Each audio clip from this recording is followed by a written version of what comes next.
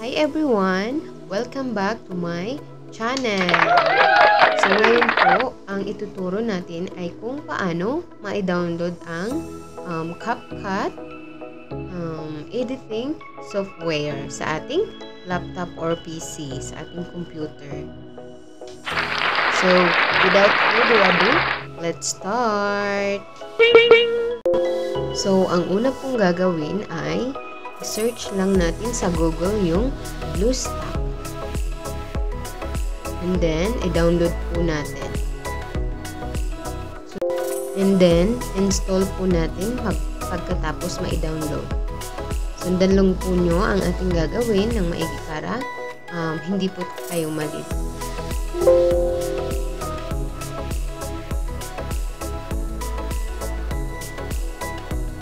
Antayin lang po talaga natin ma-download bago tayo mag-click ng susunod na gagawin.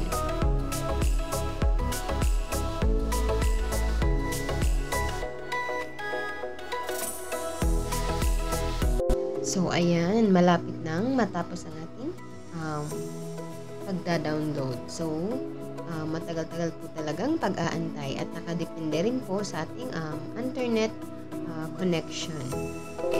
Ayan, pagkatapos po ma-download ay magpa-pop up ang window na ito. At kung hindi nyo man po makita or na-click nyo yung X, i-click nyo lang po itong BlueStacks in Multi-Instance Manager. Ito po yung window na yan, itong black na ito. And then, it's time na po na i-download na natin yung Capcut. Click lang natin yung Play Store. And then, sign in lang tayo. Gamitin nyo lang yung email address nyo. Kahit anong email address.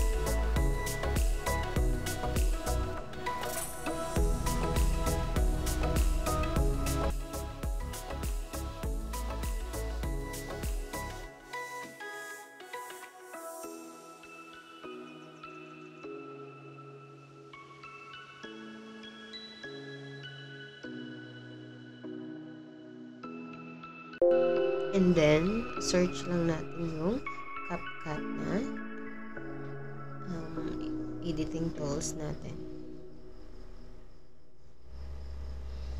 And then, install.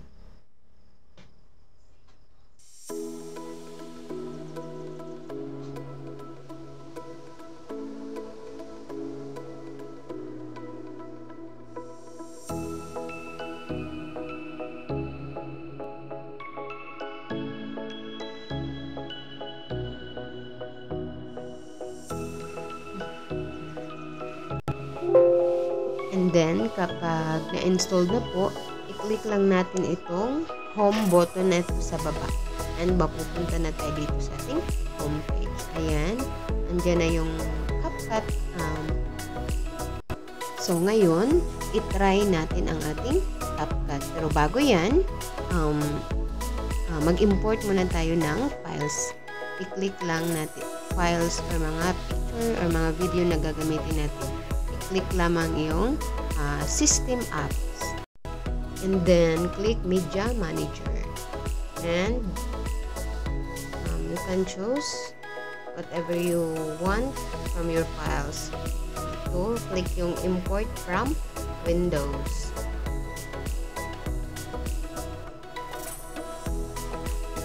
Pili lang muna tayo ng files.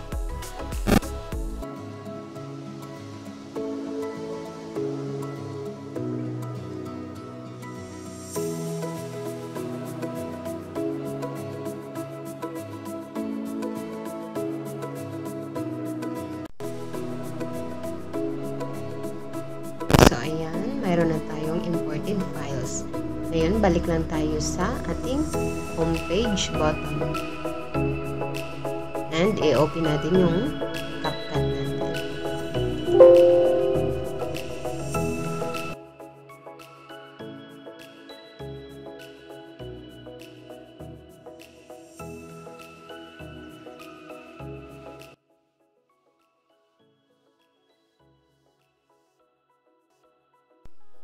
So, ayan po, you can edit all you want in Capcut. And sana po nakatulong ang video na ito sa inyo. And please, consider like and comment kung may mga suggestions po kayo about sa video natin. And also, please do consider subscribing to my channel. Thank you for watching!